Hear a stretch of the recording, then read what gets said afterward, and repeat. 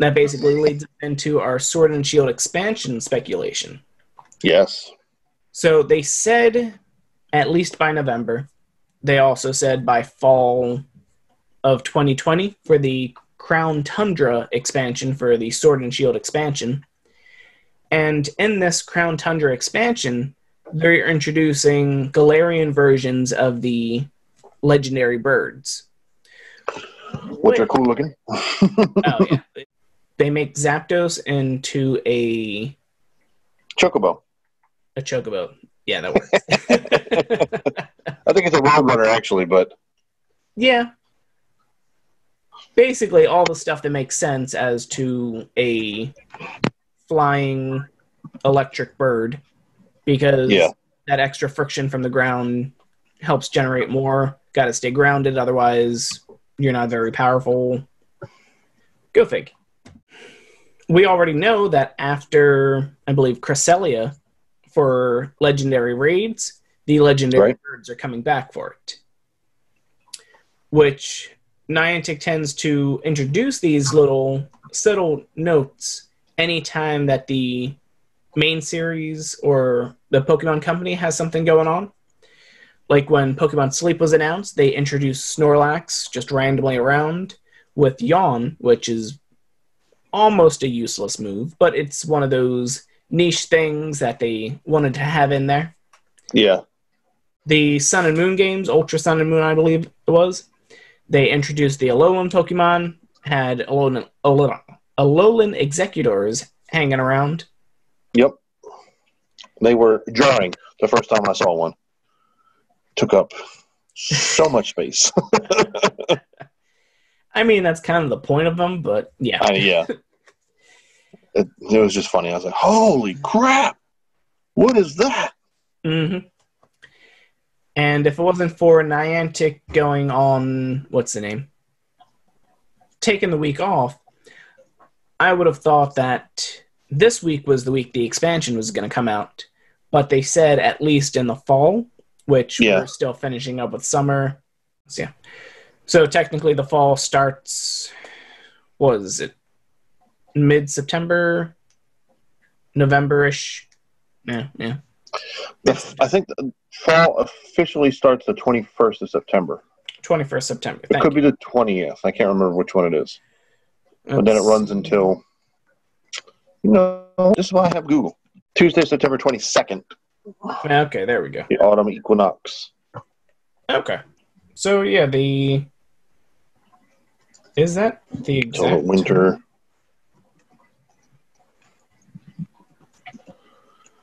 Or where did that information go? And that fall runs until Monday, December 21st.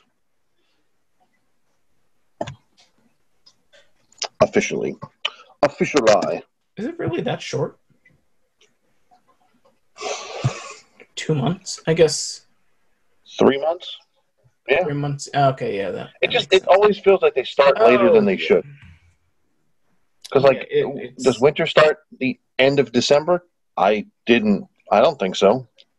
But, In means of corporate marketing, it starts the second Thanksgiving ends. Winter starts. But winter doesn't actually start until December 20th, something like that. And it doesn't end until at least March. March something, yeah. So, yeah, that makes sense. But, yeah, and I believe that's the exact time...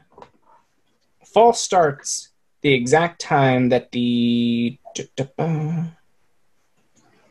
Come on. Although Nintendo did say that the expansion would be out no later than the end of November. So... Yeah. No later than that. So there's the possibility that it could... So the end of November.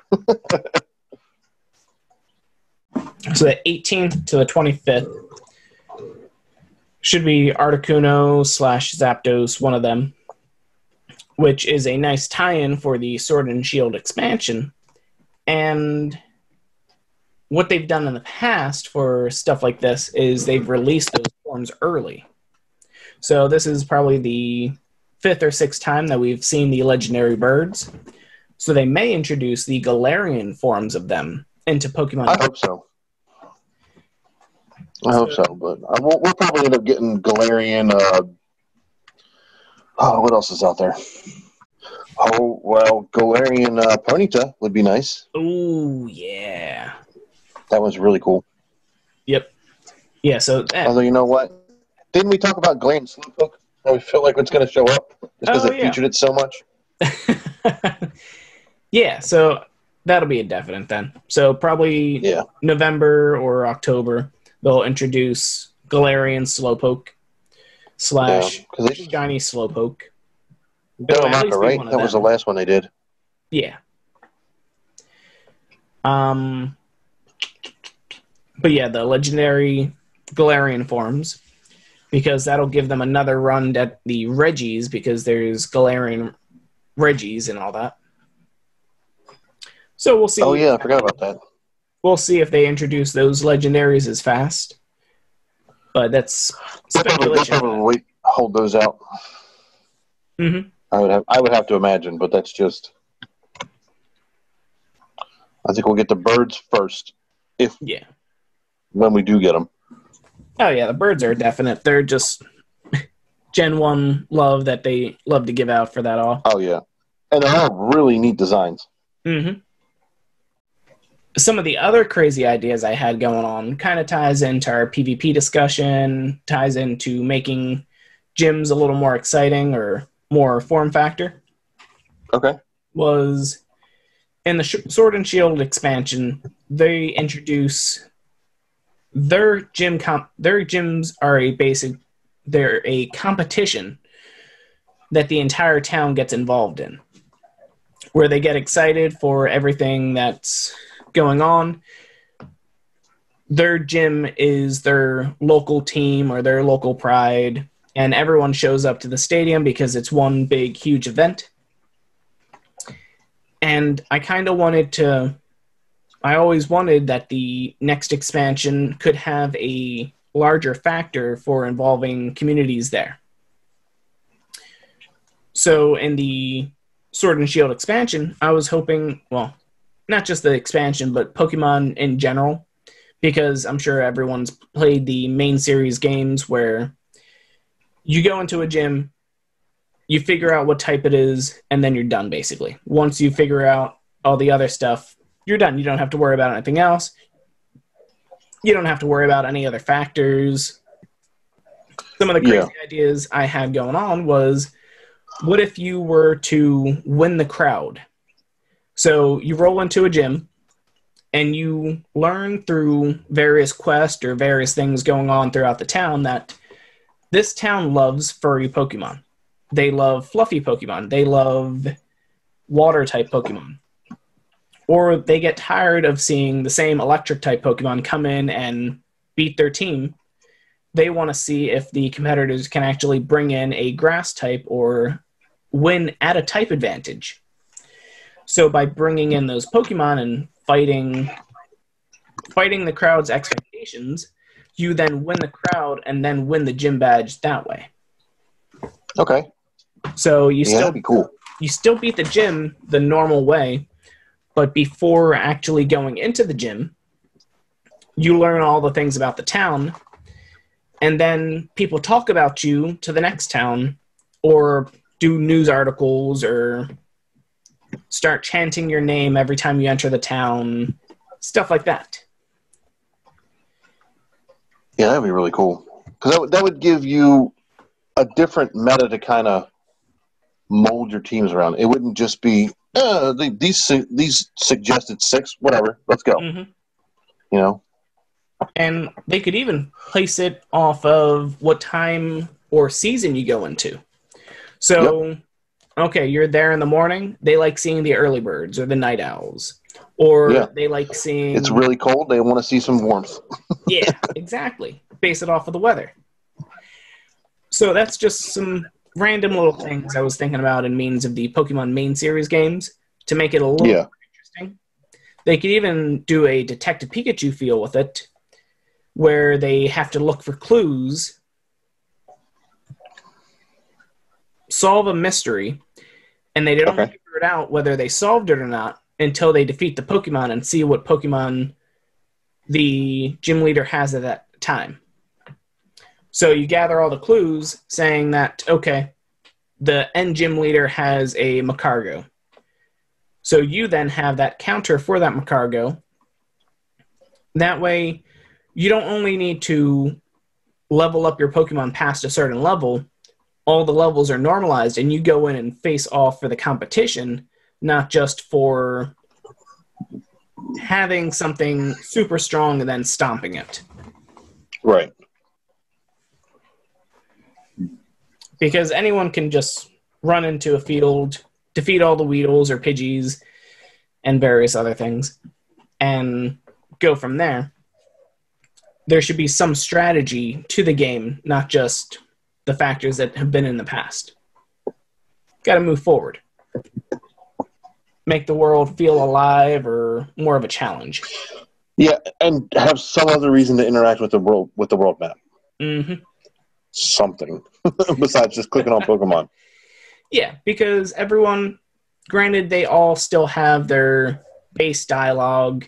They'll change up their dialogue once or twice if you have like a certain item or a certain Pokemon as your lead. But there's other factors that you could add in there to make the world feel more alive and more engaging. I think they should introduce the you can't escape encounters. Well, they have that with trainer battles. No, but I'm talking about like just when you're on the world map. It would make shiny hunting a little more. Like, do I really want to click on this guy? Like, I don't want to get stuck. I have to catch him, and then. Yeah. I don't know. Just a random thought that popped into my head. Probably not a good idea.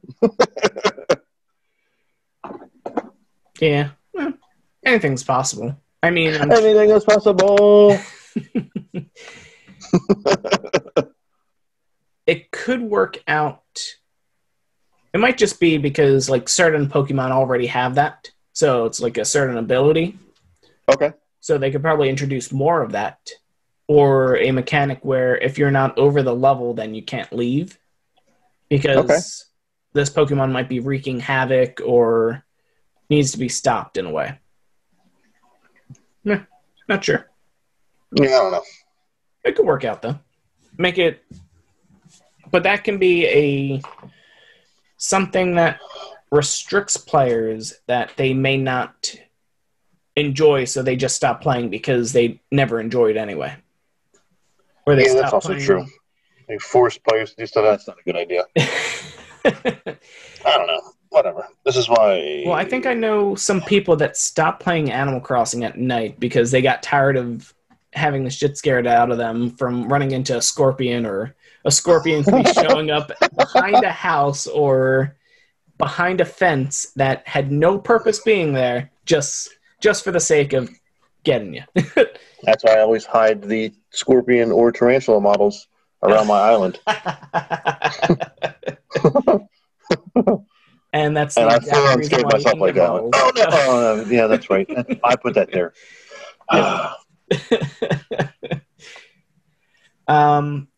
So the last part we're going to go into here is our Augmental idea.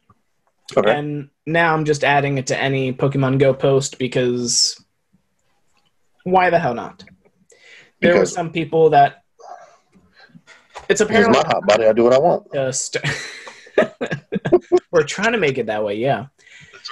There are some people that just the only thing that they do is jump underneath one of Niantic's posts or Pokemon Go's post and post some random information, or they post their movement thing for some weird costume thing that has borderline no purpose for their own material good. So they're basically trying to get this thing so that when it actually does come out, they can say, oh yeah, we pushed that the entire time. That was us. I did it. I did it. But yeah, so that's our job now because we're going to be pushing for avatar freedom, customization, because some people want to do an Irish theme, so they want to wear a kilt. Meanwhile, Pokemon Go might think of that as a skirt or a dress. So, take away the restriction on gender clothes. So, if someone wants to wear something like that, they can wear it. Or, like, I think I saw the Spark Jacket or the... what's the name? It's one of the team leaders. Basically, it doesn't look so good on the male model as it looks on the female model. And there's certain combinations that just look a lot better on both genders as they've assigned on there. As we know, gender is more of a spectrum. It's not just suited towards male, female, masculine, feminine. Give whatever breakdown you want for that. But there should be more functionality with that. I'm honestly a little tired of being a scrawny avatar in-game because there's more body types than just skinny sticks. Yeah. I think that it should be the first thing that they fix up in 2021 because that allows for players to be more attached to their avatar. Because in Pokemon Go, we level our avatar, we level our personal fitness, we level ourselves up, and the avatar should reflect that. There should be things like, okay, give us a badge in Pokemon Go for Adventure Sync. Completing 50 kilometers, do that for an entire year, or... Yeah, Adventure Sync should be based for your legs. So you should be able to get those tree trunks if you want them. For making sure that you continue with your Adventure Sync. It could even be like a ongoing streak. Okay, for me to keep my tree trunks, I need to hit that 50 kilometers every week. And that's the way I want things to go from there. There could be maybe a weekly or monthly bonus. Okay. Your arms could be based off of how many catches you do. So you could be rippling biceps or strong upper body for throwing more Pokeballs. Got to get those extra reps in. Do you even throw balls, bro? Do you even lift and throw, throw balls, bro? Yeah, bro. Yeah. And there's just a lot more functionality and things you could do with that. And yeah, that's basically all I got for that. Any other thoughts? Just anything that gives you more customization, especially anything that lets you feel more seen in your avatar's appearance, I'm all for it. Yeah, I completely agree. The customization needs to be improved. And we'll go into this in a special video or maybe the next week's episode.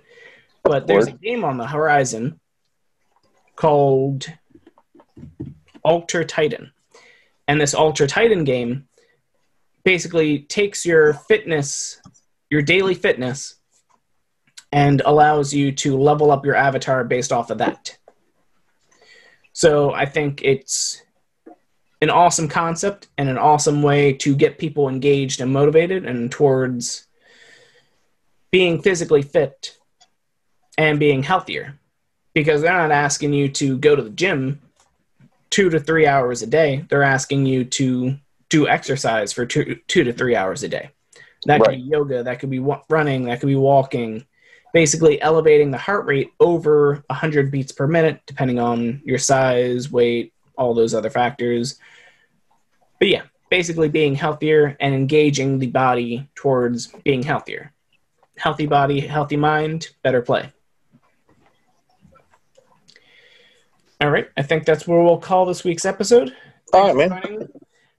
Anything else you wanted for everyone to learn about DJ Brad? I don't think so. I'm sure I'll think of it as soon as we end. But that'll be for next week. Yeah, just add it to the docs and we'll get to it. Yeah, man. Thanks, everyone, for joining. Good balls, good calls, good luck. We'll catch you in the next one. And don't forget to follow us on whatever ways you stay social, YouTube, Twitter, or just keep listening to the podcast. We love seeing you. And if you're on Anchor.fm, the application, you can actually record a voice message and send it to us, and we may play it on the episode.